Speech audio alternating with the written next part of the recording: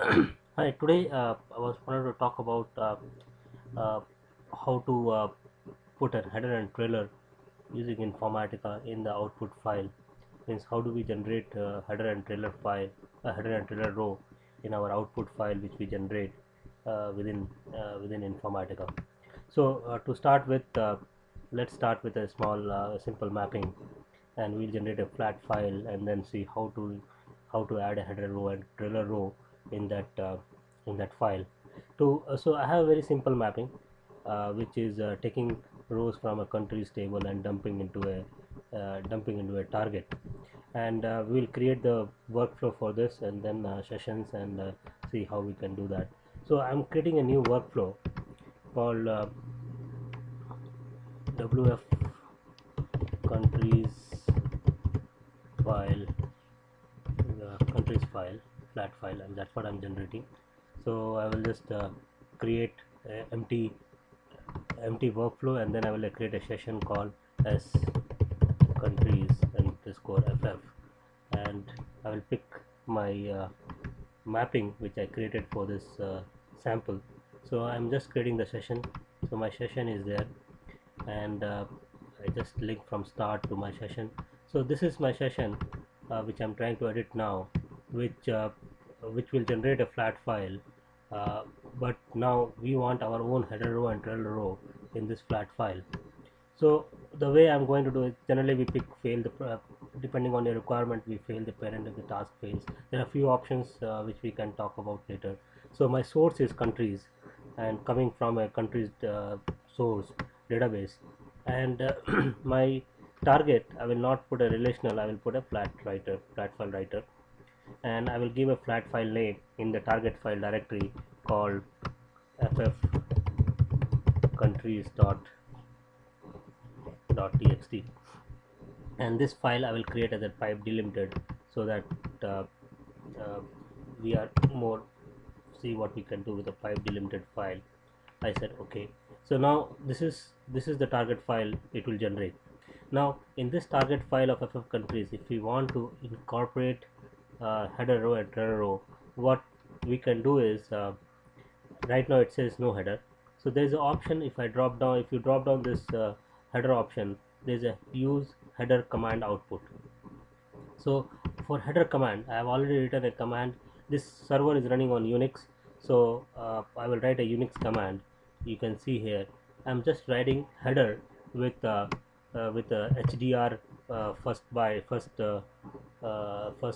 3 bytes, and then it will print it date time, and it will also say this is a I'm just putting a pipe and then putting a T, saying that it's a test file to just to identify what kind of a file this is.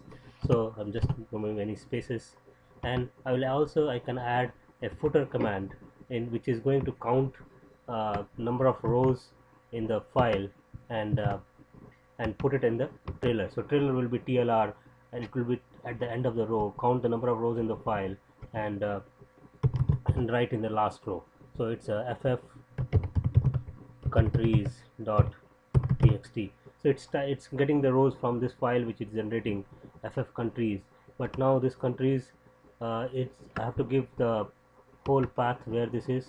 So what I'm going to do is I'm copying this pm directory. You can use the parameter file information for getting this target file directory. So what I have done is, since my file is a pipe delimited, all my header and trailer row is also pipe delimited.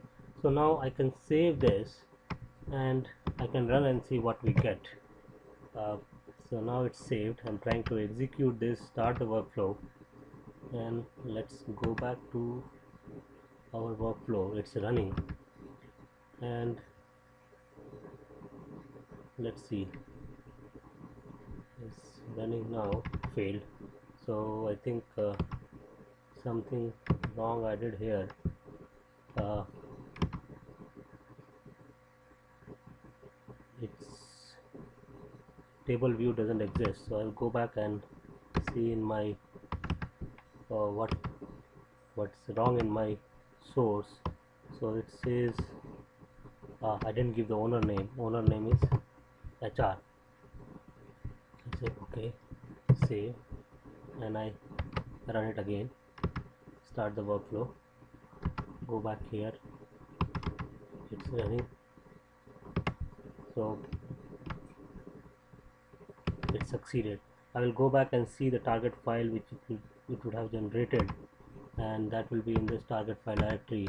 And by change, uh, only thing is I've changed the dates, so now it's by ff name, so ff countries.txt. This is the file which it generated. Now if you see, it added header row and a trailer row. Now it says there are 26 rows in this file. Now so 26 rows, this will be total in the file. If you count, there will be it also included the count of header row itself. So if you want to exclude that, you have to subtract -1. So a lot of things you can do by uh, by, in this script which you write. So once again, I wanted to show you what is the what's the option to write header and trailer row in the target file. If you go to a mapping, if you look at the target and you pick use header command and type whatever script you can write to generate that output, make sure that the script is valid. You can run those script in your Windows environment. If it's Windows environment, you can run those command in the Windows environment or Unix, whichever it is, wherever the Informatica server is running. And you can generate the header row and trailer row in the file easily without doing much of manipulations with without creating header row and then header row file and trailer row file and then concatenating those files together. This is a better option to do. I hope this will help. If you have questions, please send me some comments, and I will try to answer your questions. Thank you.